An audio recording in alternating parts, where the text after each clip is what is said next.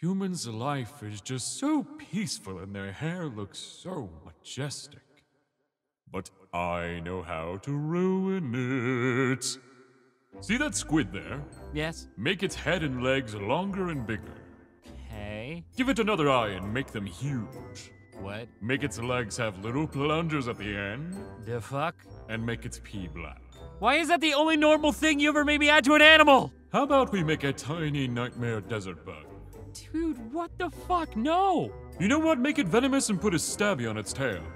End my suffering. Make it love shoes and darkness. Take a horse. Yeah. Make it yellow with brown spots. Not the strangest you've given. Stretch the neck and legs out really long. What? And give it a black tongue. Get a noodle. Give it scales.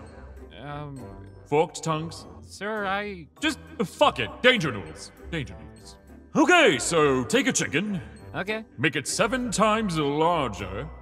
Okay. Now put them in Australia. You know, this isn't such a bad idea. Oh, and make them cause a war.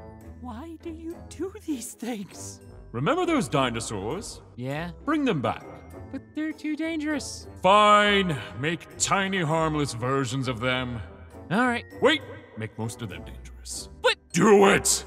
Take a blade of grass. Oh, we're doing a plant?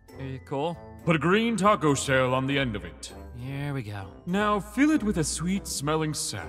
And teeth? Oh, you know me so well. You see that anteater?